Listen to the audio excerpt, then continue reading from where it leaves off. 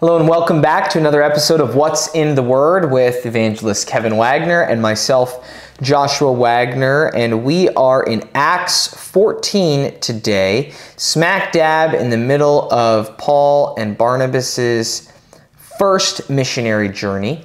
And we're going to pick up where this story picks up in Iconium.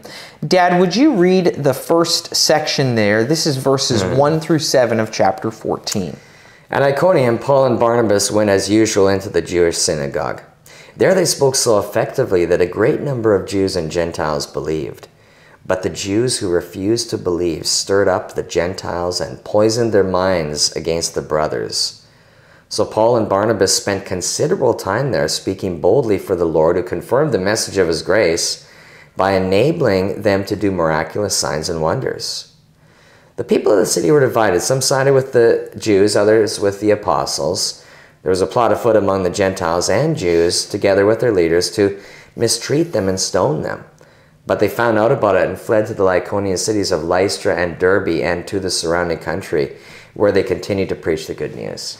So you'll remember from last time that Paul and Barnabas were in Pisidian Antioch. They saw some great things taking place there. They were preaching in the synagogue, and then the Jews got jealous. That's true. And those Jews turned on Paul and Barnabas and ended up causing such persecution that Paul and Barnabas left the city.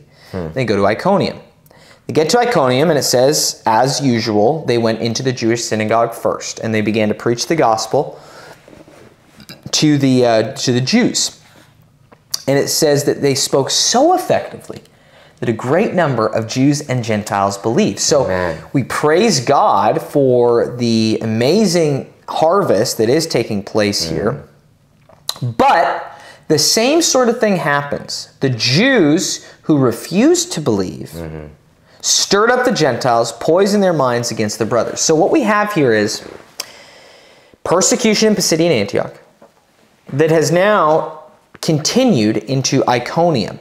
There are even some who would suggest that maybe some of the same Jews who were in Pisidian Antioch have actually followed Paul and Barnabas to Iconium and are the instigators of the persecution that is taking place here. Now, this doesn't stop Paul and Barnabas. It says that in verse 3, they spent considerable time there speaking boldly for the Lord, who confirmed the message of his grace by enabling them to do miraculous signs and wonders. I just want to camp out there for a second, because this is a really important thing, especially I think in our world today, that, you know, Jesus, Dad, in Mark 16, he says, the very last verse of the gospel, it says that the Lord confirmed their message with signs and wonders. Absolutely. And here it says again, they were speaking boldly for the Lord, who confirmed the message of his grace by enabling them to do miraculous signs and wonders. If you're preaching the real true gospel, you should expect Jesus to confirm your words with signs, wonders, and miracles. Yes, 100%.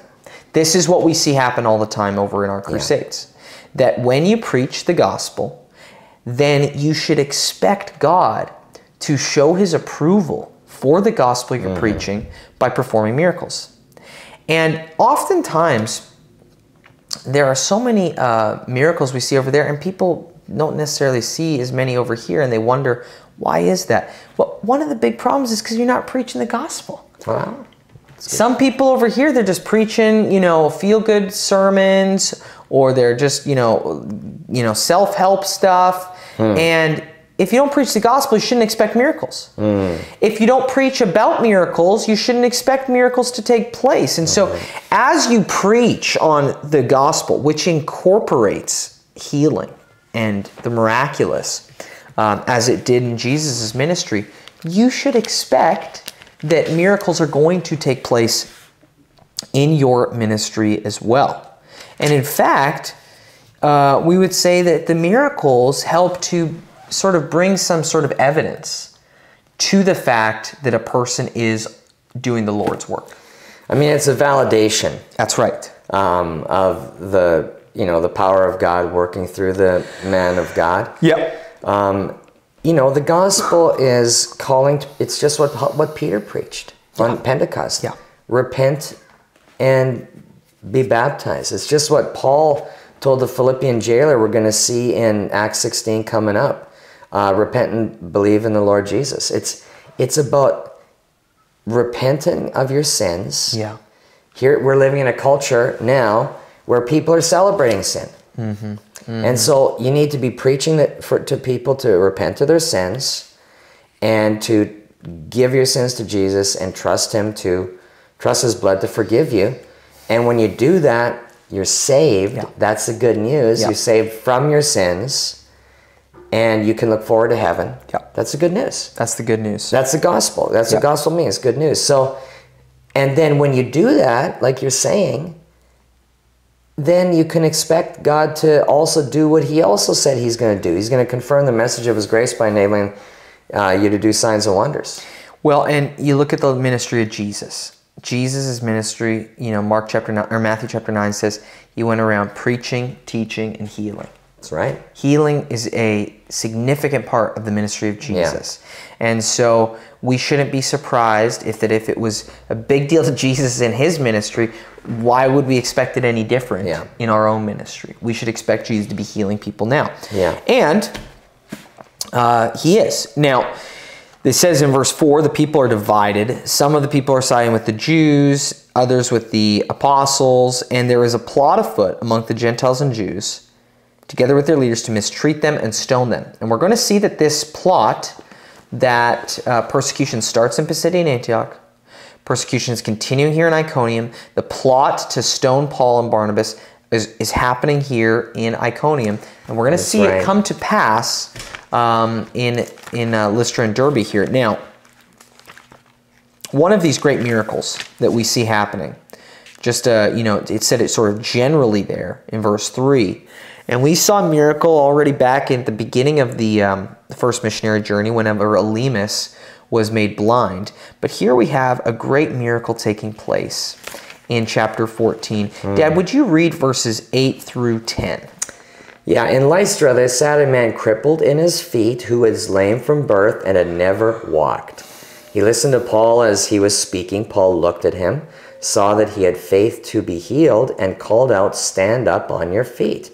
At that, the man jumped up and began to walk. Okay, so it's a great miracle that when they get to Lystra, almost the very first thing that they do is they do this miracle. And this is a great way to advertise, hey, we're in town and we're doing these meetings. Because this is a guy that everybody probably would have known. He was the city beggar, the city lame, the city cripple. It says that he'd been lame since birth. So this guy, he's an adult now. Now he's older, and yet he's never walked. And it says that he listened to Paul as he was speaking. Yeah. Paul looked directly at him, and I love this, Dad. It says he saw that he had faith to be healed. I mean, he saw it in the eyes of the Holy Spirit. Yeah. It's like, you can see that someone's paying close attention. That's through the eyes of the natural. But to be able to see that he had faith to be healed, that's right. That's something that the Holy Spirit gives you insight into as you're preaching. And that's right. You see this happen a lot when we're preaching, but also with other people, that as you're speaking, the Holy Spirit, you're sensitive to listening to his voice as you're speaking. Yeah. And in this case, Paul would have heard the Holy Spirit whispering to him in his heart, in his mind, that man is ready to be healed. Well, and this is a great point. You have to see with the eyes of the Spirit. We also know, James tells us that faith without works is dead. So faith is demonstrated by works. Yeah. And so it's also may have been that, as Paul is looking out, he sees this crippled man, a cripple, maybe he's got his, it says that he, he jumped up, but what did he jump up from? Well, he may have had a mat that he was laying on. He probably had a cane or something like that. Yeah. And maybe it's even like Paul could see like him moving, like he's just believing in the message that Paul is preaching. He starts to move his things aside as if he's almost getting ready to be healed, the same way that we see happen in some of Jesus's miracles. And it says that the man's faith is what brought about the healing. Now, remember this also. Where did he get his faith? Well, verse 9, he listened to Paul as he was speaking. Absolutely. Paul will tell us in Romans 10:17, faith comes by hearing and hearing the word of God. Yeah. So as this man is hearing the word of God, his faith is building. If you want to grow your faith, you got to hear the word of God. You got to meditate on the word of God. You got to listen to the word of God, quote the word of God, read the word of God. You got to get the word of God in you. As you do, your faith is going to grow. Yeah. And so this man is hearing the word of God. Paul, looking with eyes of the Spirit, sees the man's faith, and he says to him, he commands him, stand up and walk, which is the very sort of same thing that we see Peter do back in Acts chapter 3, which is the same thing we see Jesus do at various times in his ministry with cripples. It's obvious that these people are sort of, they're doing similar types of things. And it says, at that, the man jumped up and began to walk. Yeah. And so this was an immediate healing. And I want to just encourage you, as you're listening to the Word of God now, we believe that your faith is rising. Your faith is growing as faith comes by hearing the Word of God. That's right. And I just want to encourage you right now to take a step of faith with what you're believing God for. It might be a physical miracle, might be some other miracle that you need, but we serve a miracle working God.